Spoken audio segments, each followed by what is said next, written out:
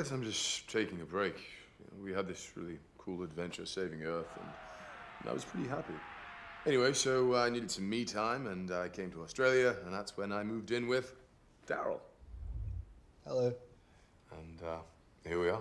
You know, it's a nice flat, as you can see, and we get along well. Yeah, I guess I just wanted to be around average, everyday people. And Daryl is an average, sort of everyday guy.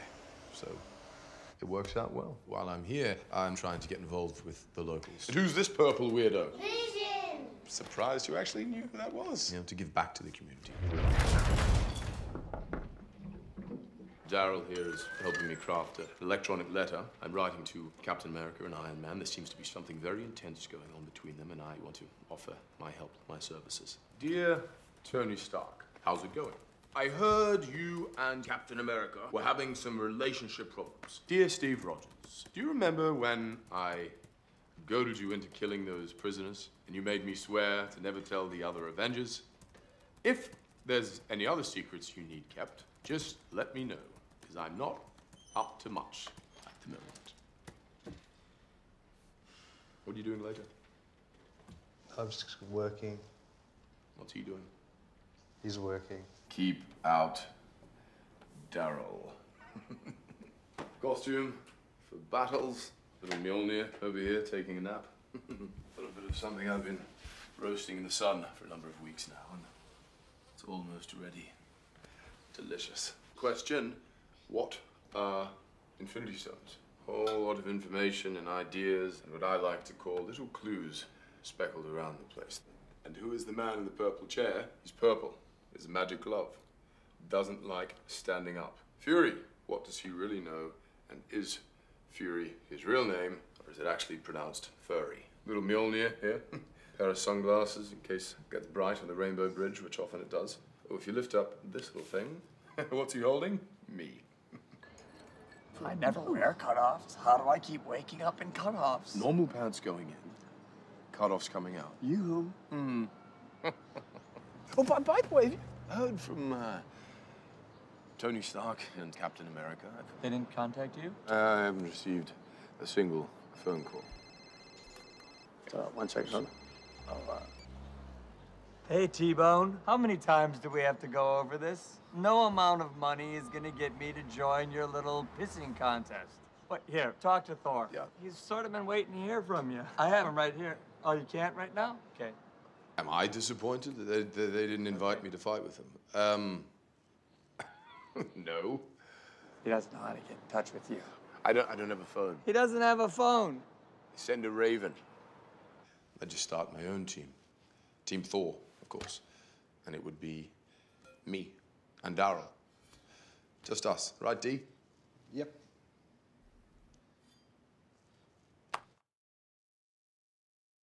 The hallways were dripping with blood and gore. And then I removed the villain's head from his body. His guts flew everywhere. And of course, I ate his eyeballs so he could never find his way back to the halls of Valhalla.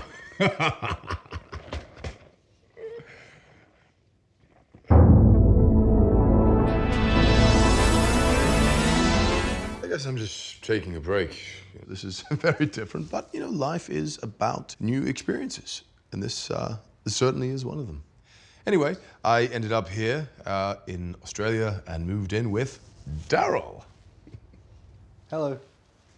We split the rent, of course, divide the duties, clean. Daryl cleans the toilet mainly, because you do most of the damage in there. I'm a prince from another world, and I'm used to giant, shiny, golden castles, so this is kind of ridiculous in a lot of ways, but you know, I'm managing. Thor's great. He's kind, he's very strong. He has a particular point of view, but there's another side, which I understand it can be frustrating. Connect 4.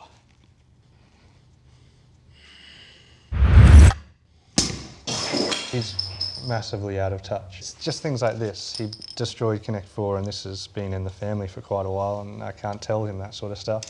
I was here cleaning it up. He just doesn't seem to have a concept of time. I say bills are due fortnightly, and he really deals with things in centuries, I guess. He's often said, I'll get to it next century. I can't pay rent with these things. One's a pumpkin, and these Asgardian coins, they're not worth anything. In Asgard, these coins are worth a gazillion human dollars, okay? There's a gazillion, you're rich. There's a gazillion. Gazillion. No one will exchange these. Go to the market, set up a stall, Yeah. and write Yeah. Asgardian ware. Previously owned by Thor. I'm a celebrity that will sell like hotcakes. You might need to think about getting a job. Get a job? Serious? Yeah. I have a job. Do you know what my job is? I save the planet. Yeah. Maybe you should get a job. I have a job. Really? Hitting the machine with the words that come out of it. Oh, this is knowledge. Knowledge is power. No, it's not. Knowledge is not power. That's power. The brain is a muscle, and that's a muscle, and that's a muscle. They are all muscles. This is all muscle. So I am covered in brains, and I have more brains than you. So do you think maybe we could just think I about... think we need a servant. I don't think we can get a servant. We should get a servant. I don't think we can it's get a settled. servant. We're getting a servant. That came out of a conversation about me saying, could you pay some rent? And then his next thought is, I'll get a servant. I don't see how those two things are connected. So, Shane, there's nothing too hard, really. The usual stuff, polishing this guy here, cleaning my armor. After adventures and battles, there'll be blood and sweat and grime on them. Sharpening my swords, writing of my legendary tales. But really, Shane, the main thing you'll be doing as my servant is to get a job and to pay my rent. And you'll be paid in Asgardian gold. How does that sound? Excellent. Oh, you're hired. Now, bring me some more mead. He's essentially an illegal alien. I'm dreading the knock on the door and his reaction to, where's your passport?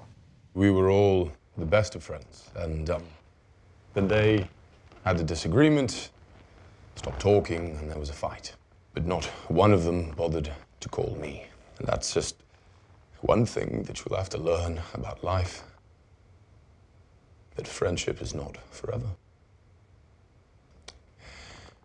That nothing lasts. Nothing. Earth is a place that I've come to love. And I feel it's a second home, and I'm very protective of the humans because they're so helpless and ridiculous. Let's go to bed. It's just me and Daryl now. We don't need anybody else. Just best friends forever. We'll have to get you an outfit.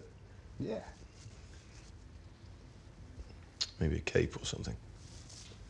Yeah, well. What about this? Do you want to try hold that? As if.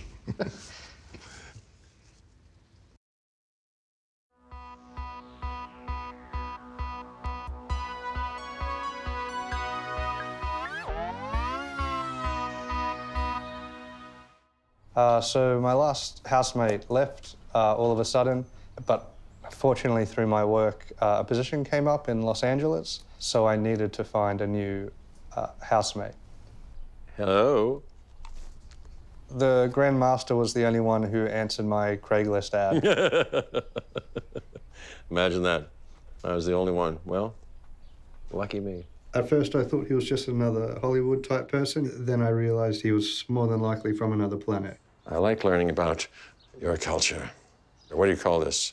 Toast. Yes. I come from Sakar. It's a haven for lost things. That sounds kind of poetic, but it's really kind of a catch-all place. And now, without boring you with the details, I had formerly, and for a rather long period of time, an assistant/bodyguard named Topaz. And now, I'm looking for a new assistant. And you know who seems to fit the bill just perfectly, believe it or not, is Daryl. He's starting to make me dress up in Topaz's armor. He's getting me to do a lot of things for him. Do the dishes, drive him around, and I also do his laundry. He says he's over 1 million years old, which I find hard to believe because he acts quite young, almost immature. He is a really nice guy. It's the first thing I noticed about him. He's very charming and persuasive, but sometimes he completely loses his temper.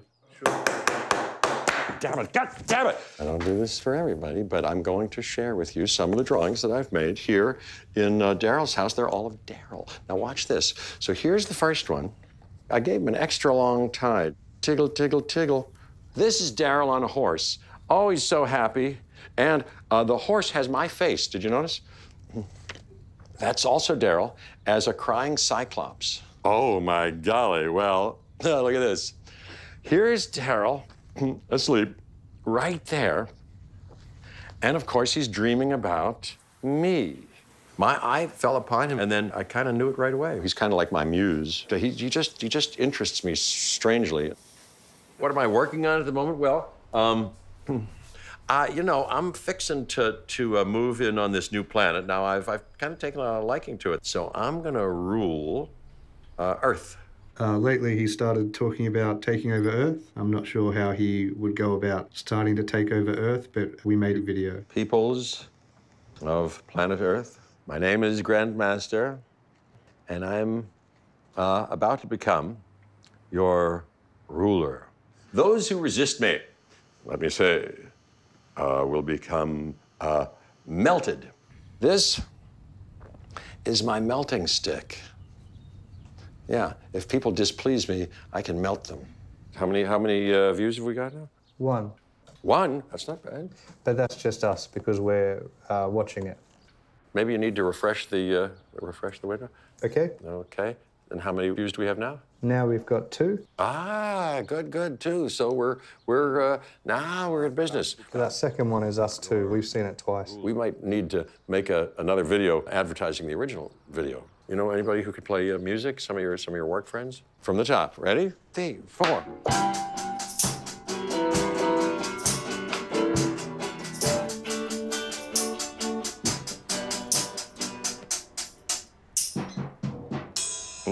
Nope. Wow, David. Why are you playing a Zimbaldorp when we're obviously doing a Zetz? Why are you doing that? I don't know what that is.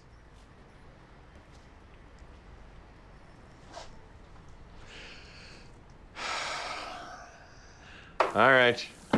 From the top. 1, 2. 1, 2, 3. I don't want to go to sleep without clearing up a few things, okay?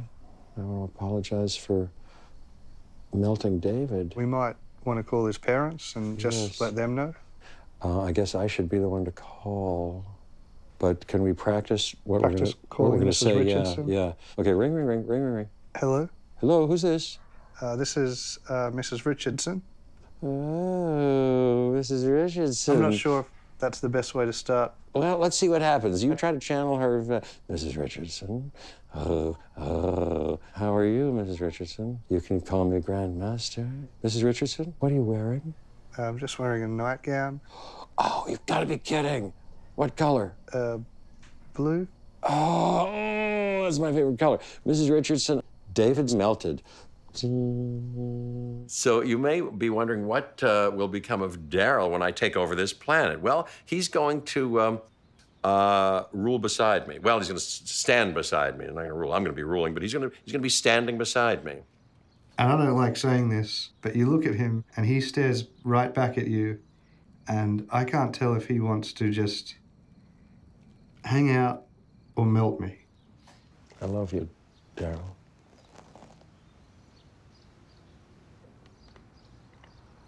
Do you have anything to say to that? I love you too. I didn't force him to say that. That warms me terrifically. Thank you. I think I never thought I'd say this, but I'm really beginning to miss my old housemate.